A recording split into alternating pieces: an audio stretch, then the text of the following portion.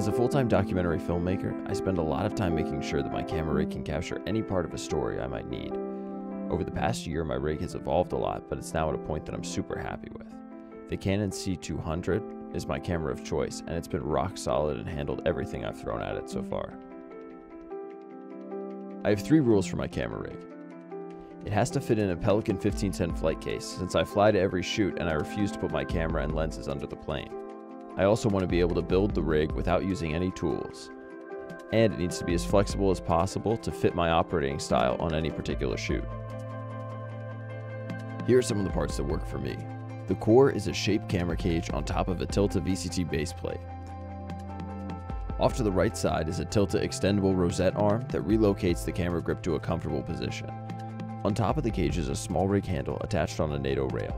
The handle is adjustable, which allows me to balance the easy rig, and it also has plenty of mounting points for accessories. I've recently added a new monitor mount method to my arsenal. It's based on an XL NATO rail from Wooden Camera and a pan tilt monitor mount from Small Rig. I machined down a 15mm rod and have a rod clamp on the front of my cage to secure it. This gives me plenty of room to see the monitor while on a shoulder rig without feeling too much discomfort.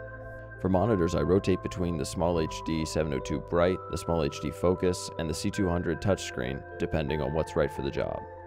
My go-to audio setup is a Rode NTG3 and a shock mount on the side of the camera cage, and I also have room on the handle to add a wireless receiver for a lav.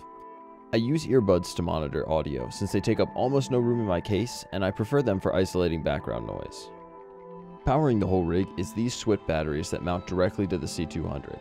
Now, I'm typically exclusively a Canon brand battery user, but these batteries offer a D-tap out that I can use to power both the monitor and the camera, which is incredibly convenient and saves weight. I have been exploring using these little V-mount batteries, especially on long interview days, to give me a little extra battery life, and because they also balance really nicely on the shoulder. However, the drawback is that they are hard to squeeze into my camera case.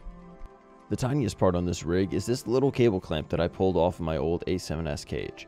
This is essential for keeping wires out of the shot when I'm running around and swapping lenses. The lens on here right now is the Canon 24-105 Mark II. This is my workhorse for documentary shoots, but it's definitely not the only lens in my kit. I've been shooting almost all my interviews on this Canon 35mm with image stabilization recently. And of course, there's always plenty of use for the Canon 24-70 and 70-200. There you have it. This is my fully dialed Canon C200 documentary rig that's ready for anything. I'm ready for anything too, so if you want to connect for your next documentary project, let me know.